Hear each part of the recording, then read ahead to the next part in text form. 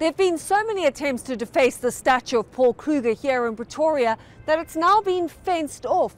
Ironically, Kruger fought against one system of oppression, British colonialism, only to usher in another, a white racist government. Now, across the continent, Africa has been pulling down statues for years, but experts say it's not enough to address historical wrongs. Students at South Africa's University of Cape Town cheered when the statue of Cecil John Rhodes met its ignominious end 5 years ago. They had long been demanding its removal, insisting it was offensive to glorify a racist colonizer. It was a cathartic moment, believes constitutional lawyer Luando Klaso. And I think statues represent so many ideas that are wrapped up in the physical object itself, and that by toppling them, you are saying that those ideas that they represent no longer have a place in society. South Africa is not the only African country that sought to wipe out its shameful past by removing hated symbols of it. A different statue of Rhodes was toppled in Zimbabwe in 1980 after that country became independent. In Kenya, a statue of Britain's Queen Victoria was knocked down and left headless 5 years ago. But for many, this does not go far enough. I'm a proponent for taking down statues if it leads to some kind of material change, if the conditions of people's lives, socio-economic rights are fulfilled. Otherwise, to me, it's meaningless. Historian and philosopher Professor Ashil Mbembe agrees.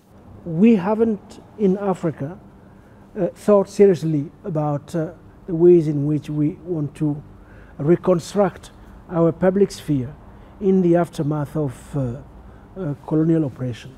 We have hardly started that discussion. In Cape Town, the dismantling of the Rhodes statue morphed into a far bigger campaign known as the Fees Must Fall movement, which sparked nationwide protests. Students wanted free tertiary education and demanded the curriculum be decolonized. The debate over statues is always a debate about more than statues. The transformation of the curriculum so that it reflects who we are, where we come from, what we are struggling with, and where we want to go. Re-examining historical injustice can result in its symbols being replaced with something new. It's an opportunity to reimagine what kind of values a society upholds. So I think for me, if I took the Cecil John Rhodes statue, I'd want to melt some parts of it, create an interesting feature out of it, reforming parts of it into something that tells a bigger story than just of Cecil John Rhodes, but maybe tells the story of what Rhodes represents. We need to decolonize our minds, says Mbembe, and ask how we can both overcome systemic racism and share the world in a way that makes it more sustainable for all. Together neatly in the context of the murder of George Floyd and the coronavirus, which attack our respiratory system. I have here in mind the last words of many of those victims: "I can't breathe." So how do we make a world where we all have a universal right to breathe is the key issue that is at stake in the current debate on statues.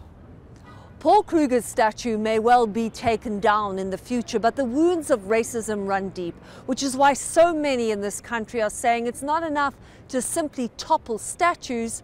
This must be accompanied by socio-economic justice. Debora Patta, CBS News, Pretoria, South Africa.